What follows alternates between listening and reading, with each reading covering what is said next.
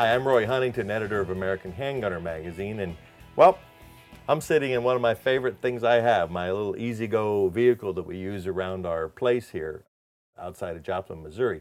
The thought crossed my mind that we're not the only people who use little vehicles like this, and an integral part of what we do out here is to sort of control the varmints and, the feral animals that tend to make life miserable on our chickens and things like that. And part of what we do is that we always make sure we have a .22 rifle secured in our vehicles. We have this E-Z-GO and we have an ATV. If I'm out on the tractor, I always have some kind of a firearm on my tractor, and I thought it might be interesting for you to see how we do it. And it also will let you think a little bit about safely transporting firearms, not just in your truck, but if you have an ATV or some kind of an E-Z-GO or a Gator kind of a vehicle, it'll get you thinking about maybe what you should be doing. Let's start with our E-Z-GO here. When we first moved here, I tried everything. Leather scabbards lashed to the roll bar, zippered cases kept in the back, but none of them were really convenient, and I was never comfortable with the way they carried the guns. One day I was in a local farm supply store, and I looked down, and there in front of me was the solution to my problem, and it was a $20 kit to mount a rifle or a shotgun. Let me show you what I've got here. It's a two-piece assembly. It's got a base that you just screw into the deck somewhere, and then it's got a little angled piece here that you can secure to a dashboard or even another brace. And it works very simply. You just rotate this lever and your gun comes out. I went ahead and put in some extra padding here because it happens to ride on the sight of this old Stevens 22.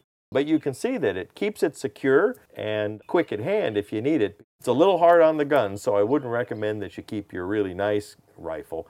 We tend to use $75 used .22 rifles around here. You've seen we've got the .22 rifle on the E-Z-GO. Well, we also have a big old tractor, a John Deere. His name's Spartacus, by the way. Forgive his appearance right now. He's been working hard the last few days. I was always a little challenged trying to figure out how to carry a handgun on the tractor. And I was at a gun show one time and I saw an old flap holster made by Uncle Mike's, and it dawned on me, I thought, I may have just solved my problem.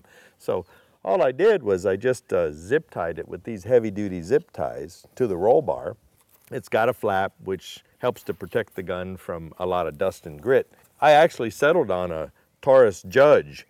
This is the big 3.5-inch Magnum one, and what I do is I carry it with 3 410 rounds and a couple of 45 Colts. And what I found, it's really effective for popping a field rat or something like that from the tractor. And but you have a couple of 45 Colt rounds in case that there's a coyote bothering the chickens or something like that. I found this to be pretty effective. I know one of our writers, Hamilton Bowen, also has a tractor. He lives in the country, and what he's done is he's built a very clever rack where he keeps small bore single shot rifle. And I just started looking around and I thought, I'm afraid a .22 would be underfoot here. Remember, you don't always have to spend a lot of money to solve a problem. I think this holster cost me $5. Be innovative, think outside of the box, but remember to always be safe. Make sure whatever you use secures the firearm safely. And if you're climbing around the tractor or shooting guns or something, keep the 4 firearm safety rules in effect. That way you don't shoot Spartacus the tractor or your neighbor's dog in the foot. Another most used piece of equipment we have out here is this Honda ATV, and the same thing applied though. I was wondering, how am I going to carry a .22 with me? And lo and behold, at the local Honda dealer, I found this great setup here, and it bolts to the front rack, and it just really holds just about anything you want here. A shotgun, a rifle, even a bow.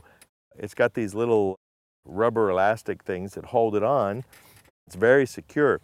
This is an old Remington nylon 66, and what we do is I carry it with a tube feed loaded but a chamber empty. And to remind everyone, it says there, the chamber is empty and you have to cock the bolt to arm the rifle. So we're always very careful with these kind of things, and you need to remember that if you've got rifles like this on vehicles, especially if you're out in the range or the woods and you're having a good time or you're working hard, you're not always thinking clearly. So remember the 4 firearm safety rules, and you'll hear me stress them again and again and again.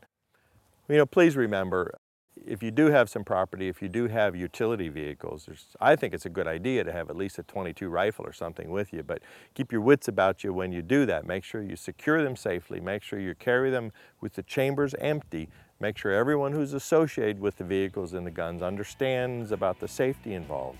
Just be careful, because it is a deadly weapon, even though it's a .22, and I know you're out working and having a good time. So, hey, I'm Roy Huntington. Thanks for tuning in.